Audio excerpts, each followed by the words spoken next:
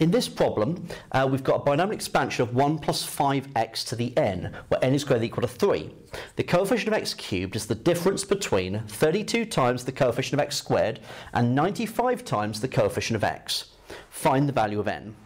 Okay, so with the two previous examples, we've had 1 plus x to the n. This time we've got 1 plus 5x to the n, so we've got to be a little bit more careful. So the coefficient is not just going to be made up of the nCr, because we've got 1 to the power of something and 5x to the power of something. Okay, so this is the power of r, that's the power of n minus r, and we can have n choose r. So not only do we have the n choose r, that's just going to be 1, but we've got the 5 to the r as well. Okay, so if we want the coefficient of x cubed, that will be n choose 3 times by, because that's r is 3, 5 cubed. So times by 5 cubed. So that is the difference between 32 times the coefficient of x squared, which will be n choose 2, times by 5 squared. So the difference between, so subtract 95 times the coefficient of x. So 95 times n choose 1 times 5 to the 1. So this is the equation. That's the setup. Right. So first thing I could do, I could divide through by 5 first. I think I'm going to leave it just for the moment. I'm going to leave that for the moment. So let's deal with this first. So we've got the 5 cubes, 125. So we've got 125 n factorial over 3 factorial n take away 3 factorial is going to be equal to. So we've got the 32 times 5 squared, so 25, is 800. So 800 n factorial over 2 factorial n take away 2 factorial. Then take away 95 times 5, so 475 n factorial over 1 factorial n minus 1 factorial. Right. So just as we've done in all the other examples, we can divide through by the n factorial, and I can simplify the fractions.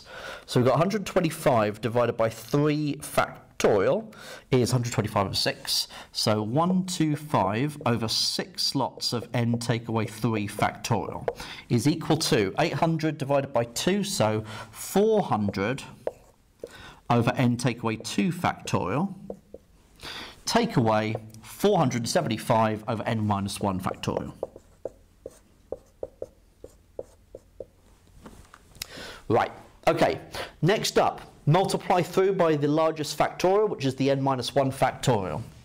So we're going to get 125 n minus 1 factorial over 6 lots of n take away 3 factorial is equal to 400 n minus 1 factorial over n minus 2 factorial. Take away 475. Okay. So n minus 1 factorial is n minus 1 times n minus 2 times n minus 3 factorial. So the n minus 3 factorials will cancel.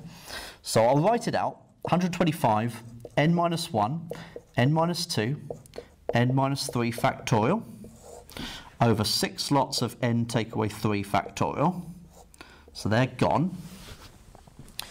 Equals 400 n minus 1, n minus 2 factorial over n minus 2 factorial.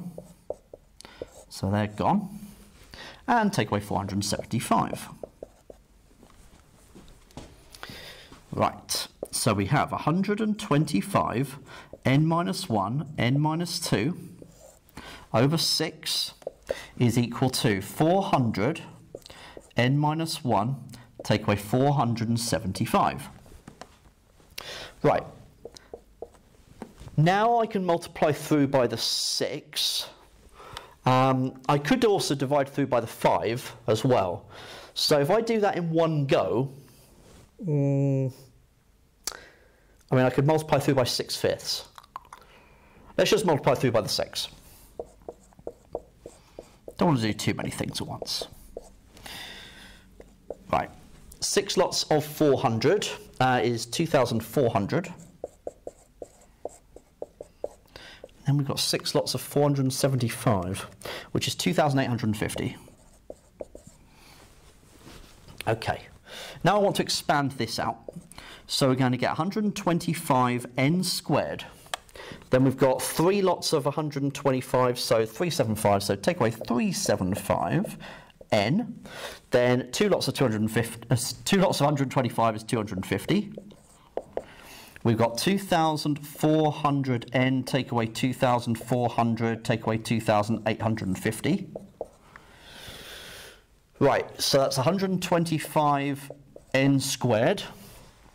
We've got the minus 375 n, take away 2,400 n is minus 2,775 n.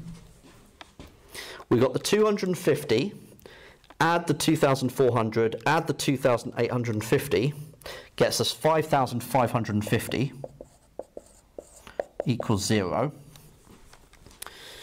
Right. Now I can definitely divide through by 25 at least. Yeah, I can divide through by 25. So I can get 5n squared, take away 2,750 divided by 25 is 111. And then 5,500 divided by 25 is 220. So then I'm going to pop this quadratic into my quadratic solver.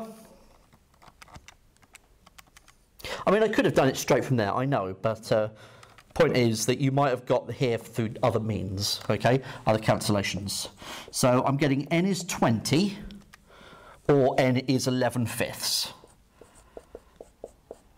Right? Well, n can't be equal to 11/5, okay, because n has to be a whole number, and we also know n has got to be greater than or equal to 3.